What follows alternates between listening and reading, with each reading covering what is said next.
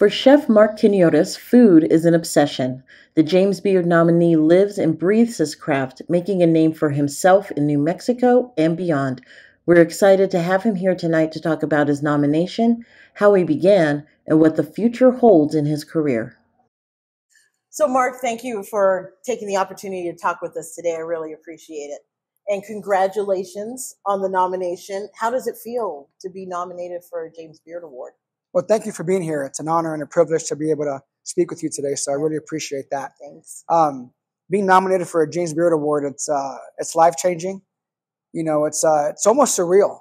I can imagine. You know, you grow up, as a young, boy wanting to be a chef, and you start, figuring out how the industry works, and you figure out who the James Beard Foundation is, and you go, wow, it's like the Academy Awards for chefs, and it always just seems like so far out of reach. Like, that'll never happen, but I'm going to keep cooking good food. And, so for it to happen, it's like one of those, like, I got to pinch myself moments, because it doesn't seem real, but it's real exciting. Yes, I can imagine. So let's talk about how this journey began. Where did your love of food begin, that this became a passion and a career? Well, my journey for food began when I was a young boy. I grew up in the South Bronx in New York City, in Hunts Point, single mother. And, she was always cooking in the kitchen. Her and my grandma always had food going, delicious food, right? So being Puerto Rican, Dominican by culture, watching my mom and grandma always throwing down, rice and beans, and, whether it be fried pork chops or roasted pork or, chicken. This is making me hungry. I mean, tostones, like plantains, bright flavors, and they were always making the marinades. You could smell it. Yeah. So I was always in the kitchen being nosy, wanting to know how it went down. And I remember my mom taught me how to marinate turkey wings. I was probably like 8 years old. I learned how to make a mojo marinade, and I roasted them in the oven. And ever since then, like in my mind, I was like, oh, I'm going to put that marinade on this, or I'm going to add this to the marinade, and I'm going to cook that, and then I learned how to make rice and beans real young. So honestly, like, not just to be cliche, like, since I was a young boy, this is all I've ever wanted to do was cook. I didn't have like any glorious kitchen positions. I didn't work for like any, like those famous French chefs. No, like, I was a pot washer. And my first real kitchen job was on 1 Wall Street in the Bank of New York headquarters. Wow. in the basement. That turned into like a banquet prep cook, a line cook. After that, I moved to Scottsdale, Arizona, where I attended Le Cordon Bleu of Culinary Arts, class of 2005. Had a great job out there on the Eagle Mountain Resort. And then I came back to New Mexico in 2007, believe it or not. And I've been cooking in New Mexico, for the last going on 17 years. And I tell people the truth. I go, look, I might be from New York, but New Mexico has made me the chef that I am today. It's given me so much inspiration, and it's taking me in and my family in. So this is home. I honestly was wondering where, leaving from New York and working in Manhattan and being here, just how that elevates your food, or where it starts molding. Like, how did you essentially craft your style of cooking?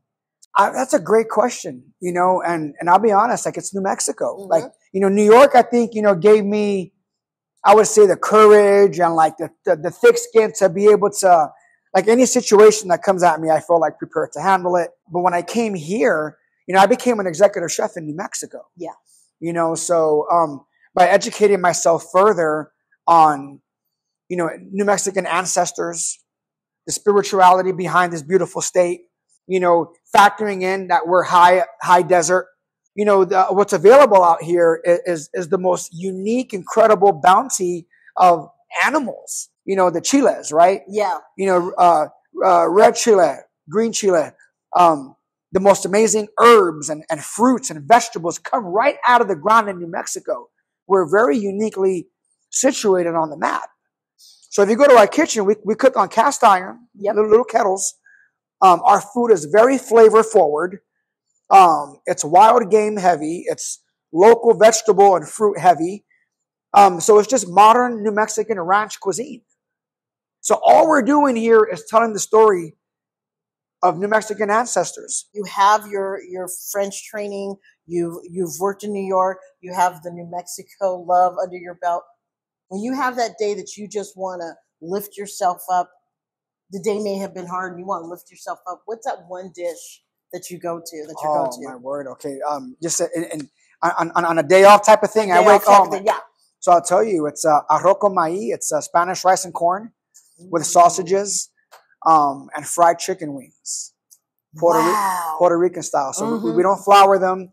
We get garlic, oregano, achote, olive oil, vinegar, a few other things. And we make this great, we do a little mojo marinade, and we soak the wings in that. And I fry it in corn oil. Pollo frito.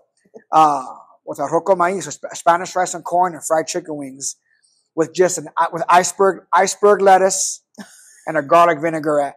So what is it about that dish that brings so much love? That's the dish that my mom, would always make for me, and like it was like my favorite meal. It's just a great dish that is delicious. It comforts my soul. And that's a dish that, believe it or not, like I've never really put on the menu. That's just for like, when I'm away, like that's that one that I know, like that's going to always hit the spot because like I only really see it, when I'm in need of that comfort. Through this journey so far, what has been the greatest lesson you learned in being a chef and following this career? The greatest lesson that I've learned, being on this journey as a chef has been, it's going to hurt. It's going to hurt. Perhaps more often than you'd like, psychologically, emotionally, and if you're going to take a deep dive into this industry, be aware of your behaviors, outside of the kitchen, how you start your day. Yeah. Because it takes a toll, whether it be getting a James Beard nomination or being told that, this buffalo dish sucks. Every day your brain receives these really high highs and low lows, right? You're told multiple times a day how great something is, and you're also told how bad something is. Yeah. And subliminally, that can begin to compound on you and affect your mental health.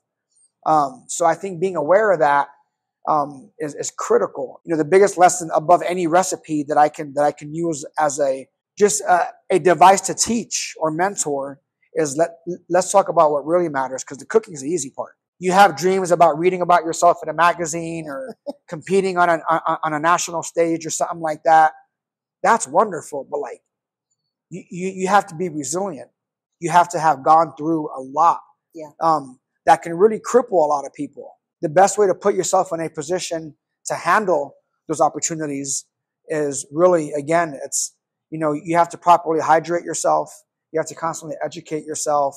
And that's the lesson that I've learned day in and day out, is that how I treat my body, how I treat my mind will have a lot to do with what I put on the plate and how that's received ultimately by the guest. Well, Marc, congratulations. You have an amazing craft for this art. And so it's being recognized. And it's not surprising. We've loved it here in New Mexico for years. So I'm glad that people are getting to see that on a national forum. You continue to represent New Mexico so well and love it so much. So I appreciate that, and congratulations. Thank you so much. God bless you. Same to you. We'll be back.